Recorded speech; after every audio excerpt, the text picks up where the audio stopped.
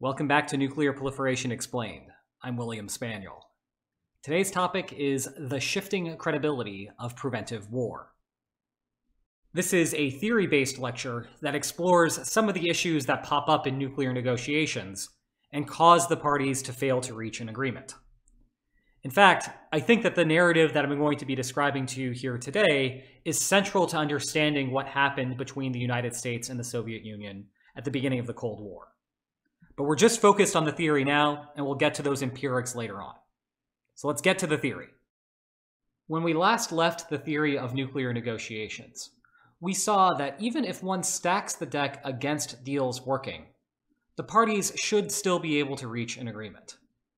And in particular, even if the two parties are in a zero-sum security relationship, so that whatever one side gains on a policy dimension is implicitly an equal loss to the opposing side, deals still work. But we were also looking at nuclear negotiations in a sort of vacuum. So while we had a few components that are central to nuclear negotiations being held fixed, we were also making negotiations easy in some sense on other dimensions. And one of those dimensions is having a static preventive war capacity. So what we're going to be doing in this lecture is relaxing that assumption and see why bargaining might break down under those circumstances. And this is the focus of Chapter 6 of Bargaining Over the Bomb. So if you're interested in some of the technicalities of what I'm describing here, check it out in the book. In the original model, we had the opponent begin by offering a concession.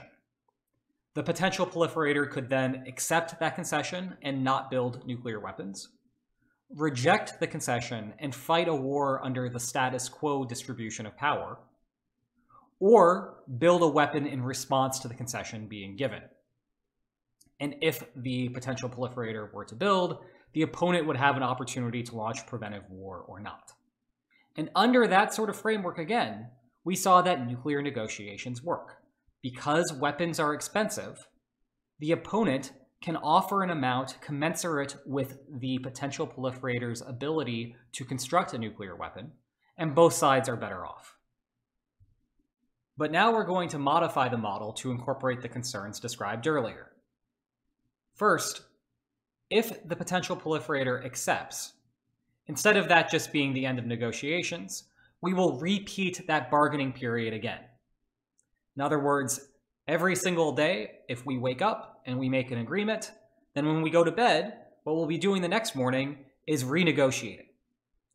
If we don't have a shift in the ability to fight a preventive war, having this sort of repeated bargaining doesn't actually change what's going to happen in the model. We would still have an agreement be made. But there's the rub. The other assumption that we're tweaking here is that the cost of preventive war for the opponent will decrease over time.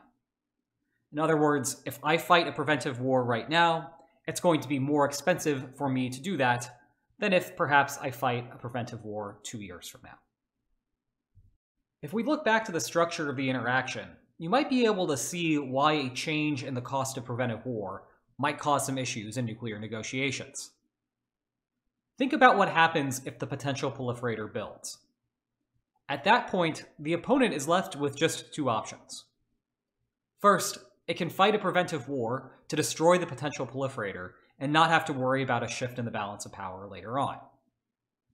Alternatively, the opponent can pass, accept the fact that the potential proliferator will now become a realized nuclear weapon state, and then ultimately make peace with that country, but have to give up more in concessions as a consequence.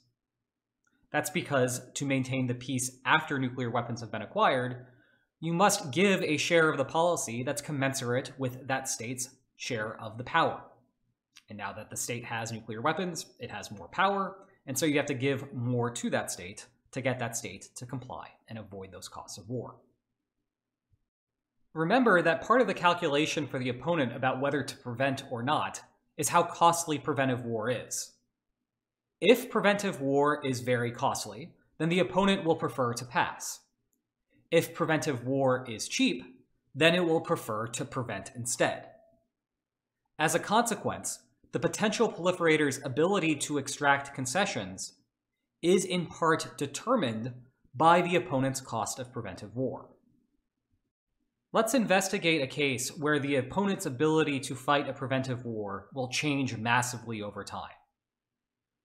In other words, in the future, both the potential proliferator and the opponent realize that the costs of preventive war are going to be very small, and thus, in the future, if the potential proliferator has not yet built nuclear weapons, we would be in this situation where the power shift as a consequence of building nuclear weapons would be too hot. That is to say, the opponent would prefer fighting a preventive war than allow the potential proliferator to acquire nuclear weapons. So imagine that we reach this stage where the potential proliferator has not yet developed nuclear weapons, and we're so far into the future that the costs of preventive war are very low. Well, at this point, the potential proliferator is not going to get very much in the way of concessions. It can no longer credibly threaten to build nuclear weapons as a consequence of the opponent's cheap cost of preventive war. In turn, the opponent has no reason to offer nuclear-based concessions. It's not a credible threat to build. Diagramming this, if we're in the future where the cost of preventive war is very cheap and the potential proliferator has still yet to develop nuclear weapons, then the peaceful deal is not going to involve any nuclear concessions. That means that the opponent is going to get a very good share of the policy at stake, and the potential proliferator is not going to get very much. To be fair, it's not all bad for the potential proliferator. Because they haven't built nuclear weapons, they haven't spent the money associated with those nuclear weapons, so they still have some cash on them. But nevertheless, if you're the potential proliferator and you care a lot about the policy that's in dispute, this is not a very good outcome for you. Now let's rewind to the present.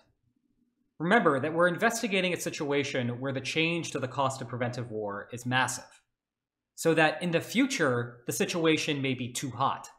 But right now, it's not. And in fact, because the cost of war is relatively high currently, the opponent would prefer to allow the potential proliferator to acquire nuclear weapons rather than pay the costs of preventive war.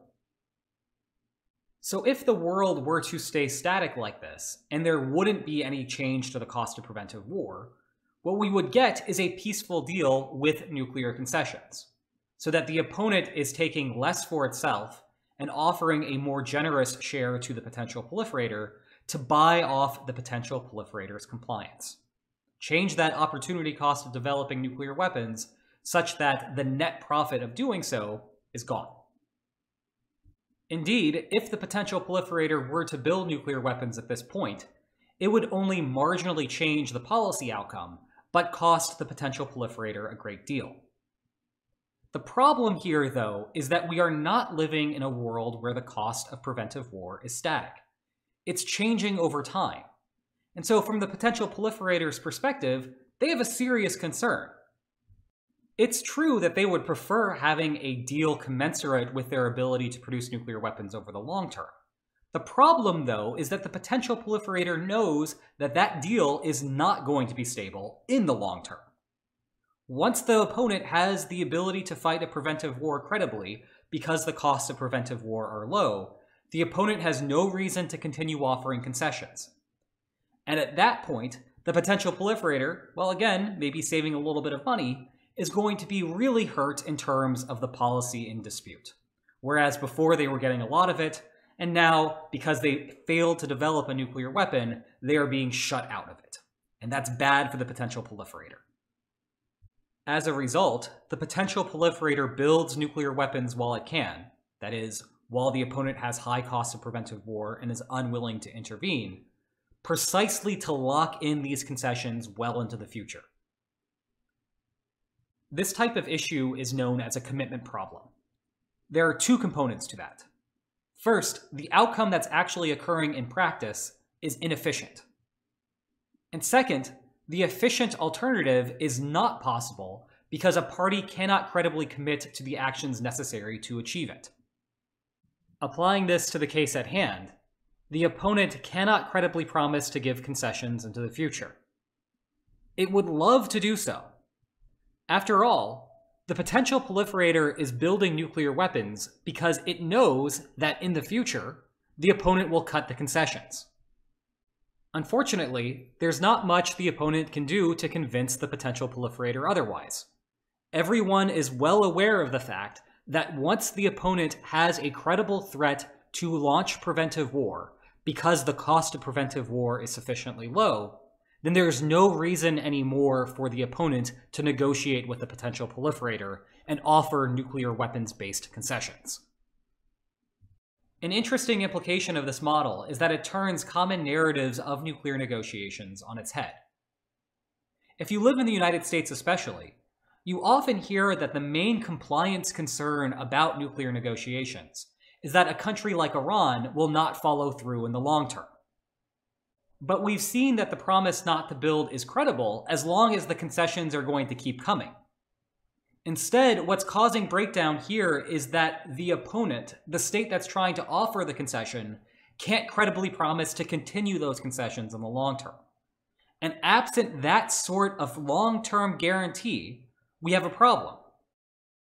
Recapping, the opponent's inability to credibly commit to concessions over the long term makes the potential proliferator unable to credibly commit not to build nuclear weapons, which all causes negotiations to break down. And that's one reason why we might see bargaining fail, despite the fact that, in principle, there exist settlements that both sides prefer to nuclear proliferation. I hope you enjoyed this lecture, and I hope to see you next time. Take care.